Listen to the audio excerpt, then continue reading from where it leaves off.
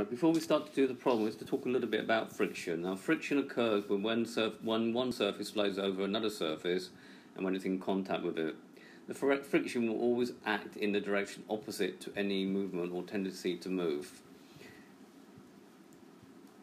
So in any situation, there will be a maximum possible frictional force. If the applied force is greater than the maximum, then some movement will take place. Friction increases to match the implied force up to a maximum. This is called limiting friction. Then at this time the system is in equilibrium, i.e. there's no movement. The limiting frictional force will depend not only on the type of the surfaces and the normal reaction between them. And then there's this thing called the coefficient of friction.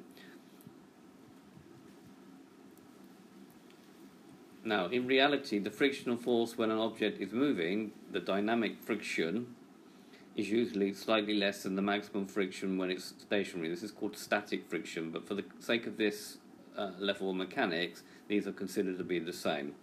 So, a block of mass 6 kg rests on a horizontal surface. The coefficient of friction of the block and the surface is 0.25. A force of P, which is 30 degrees to the horizontal, is applied to the block so that it's just on the point of moving. Find the value of P. So here we've got the I and J vectors. Okay, so I will be this way, J will be this way. So a few things to write down about friction first. The limiting friction, which we just talked about, the limiting frictional force is dependent on the normal reaction and the type of surface. Mu is called the coefficient of friction. There's a clue in the question that says okay,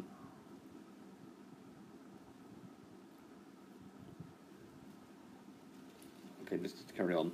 The frictional force is always less than or equal to the limiting friction, i.e. S is less than or equal to mu r. When the body is moving or just at the point of moving, then F will be equal to mu r, and this is what you need to know.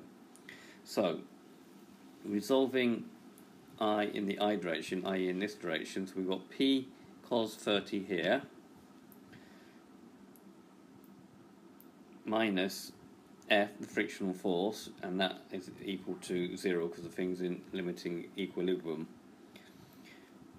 Resolving the other way, we've got in the J direction, we've got R acting upwards, plus P sine 30 from here, P sine 30, and then minus the 6G is equal to 0. And then as the friction is limiting, we can say that the block is at the point of moving, F is equal to 0.25 times R.